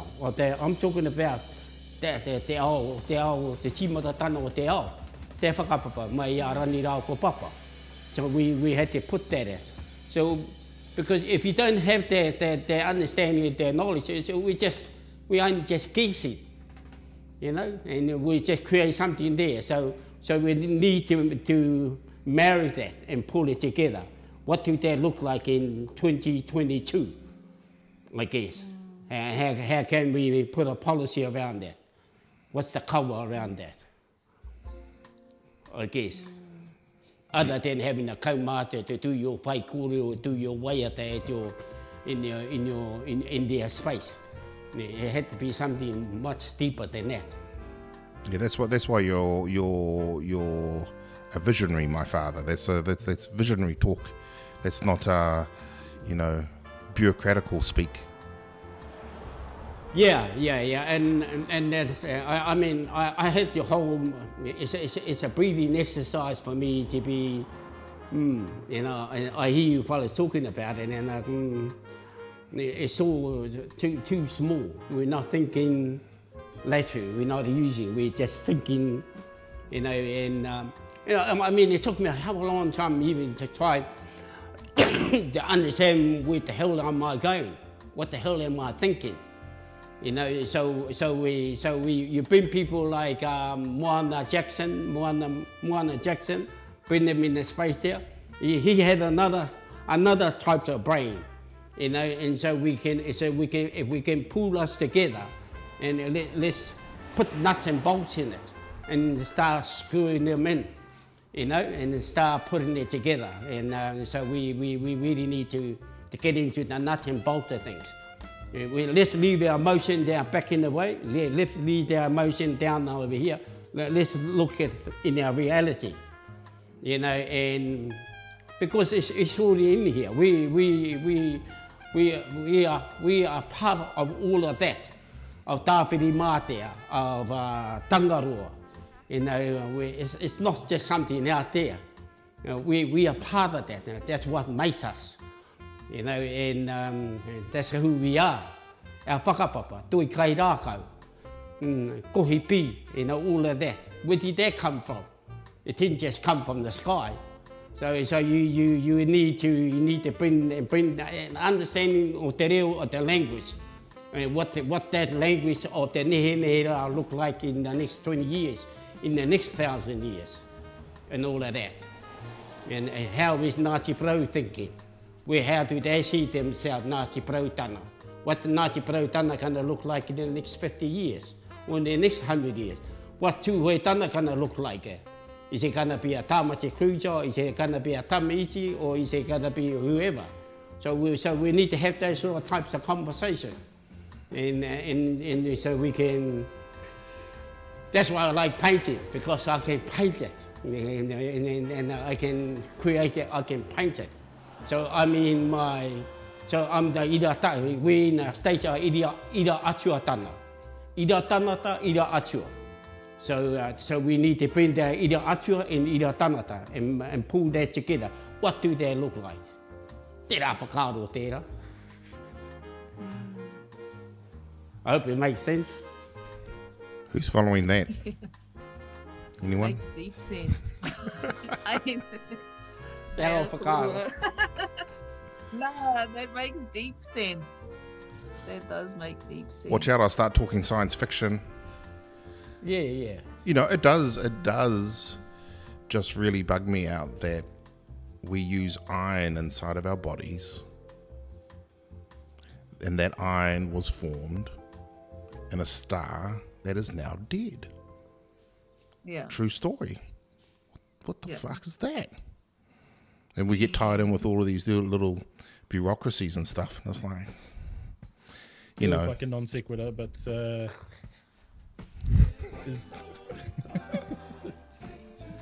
feels random. But Would that be maybe- called a nutter? Yeah. Hey, it's been beautiful to have you on, sis. Thank you for your kōrero, for your koha. It's always a pleasure to engage with you. And thank you for all of your mahi in the community. We had someone on Twitch tonight say, let me see if I could find it. They said thank you to you for posting, oh no, it's gone now. You posted a story, I think, about somebody who got COVID and actually had that person go and get their vaccine. And so they were thanking you for that. Yeah, so that's a wonderful outcome for, an action that you took. So he mihi tēnei kia koe, he hoa. Thank you for joining us. We'll Kia koutou anō hoki. hopefully Nō have ki te whiwhi, nō ki te kōnore. Thank you for dressing up as well, because clearly make us look like total slouches. Jeez. So yes. Thanks for that, Hey, sis. look, when you've got nowhere to go and nobody to dress up for, this is a big night out. Hey, we'd love to have you back just to talk about other stuff as well, because it is really great to have, it can be a bit of a sausage fest on here just with all the dudes, and so it's nice to have that the wahine on to kind of add a different perspective to stuff as well, because it's so yeah, thank you for being here. Ai, nō ki te whiwhi, nō ki te honore kia noho tahi, kia wānanga tahi, kia kōrero tahi e pāna ki ngā taumaha o te ao.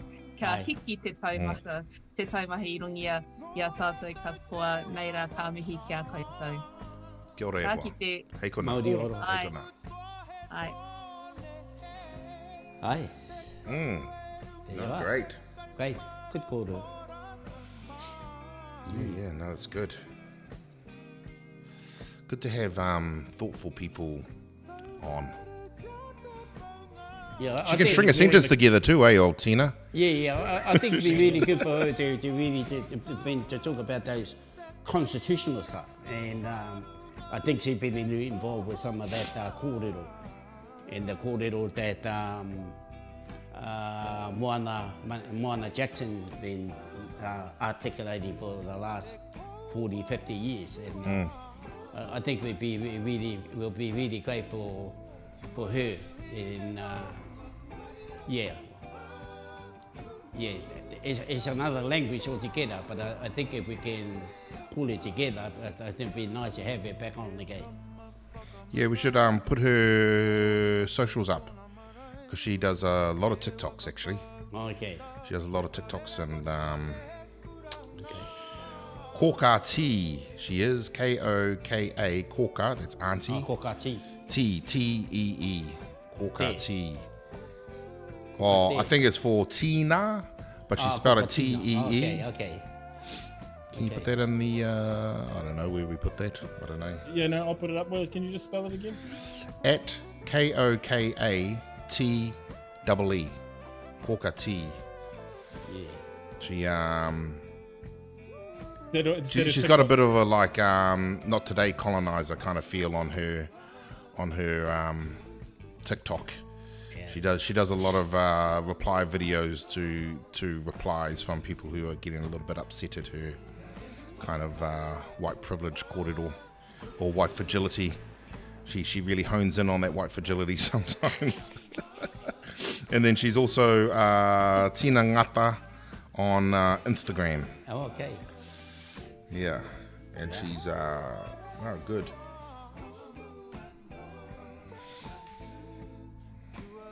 Hokati, yeah, that's it on. Yeah. Oh well, that's kind of nearly us, eh? Yeah. Kia ora koutou. There's a bit of discussion going on out there. But sorry to ignore you a bit in the comments. We have been watching you. Yeah, it's been good. Kia ora, Natalie. Kia ora, Nat. Nat. Kia ora, Nat. Good to see you out there. Sam Bro's going off as usual. Kia ora, bro. Sorry about that, cuz. Yeah. You can have your independent state, my bro. State. Independent state. The independent state of state, Sam Bro. Yeah, We'll start a trade deal with you, Sam. Yeah. We can do it. Yeah. Independent state. But a lot of the whānau there on Twitch as well. Yeah, there's a few people on Twitch tonight. Thanks for hanging out.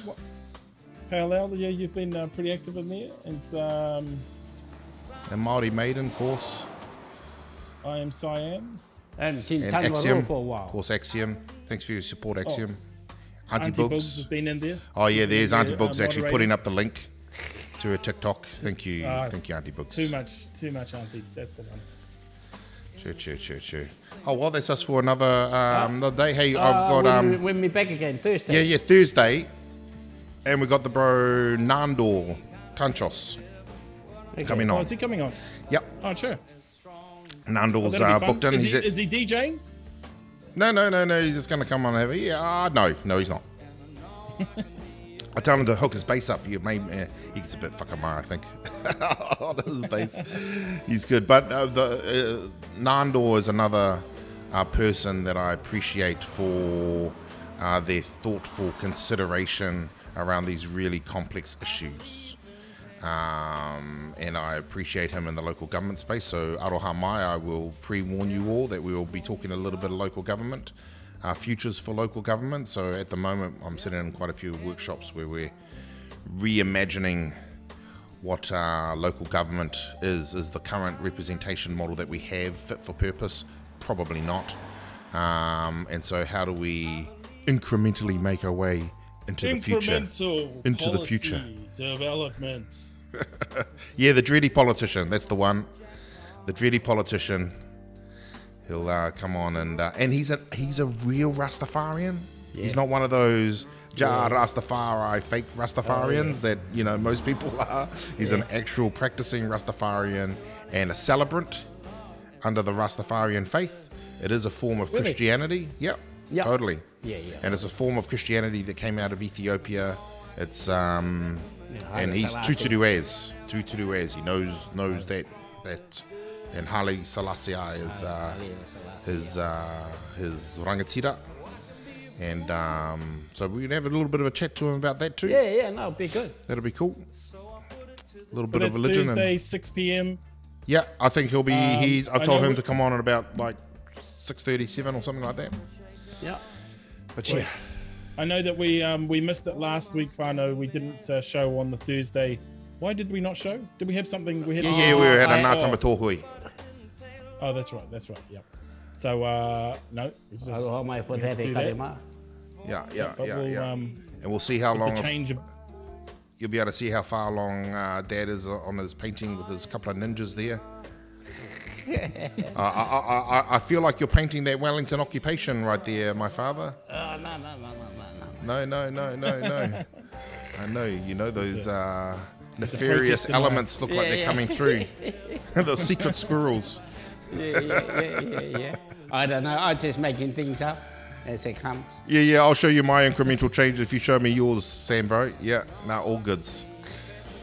We'll have all right, you fellas. Okay, cheer my bro.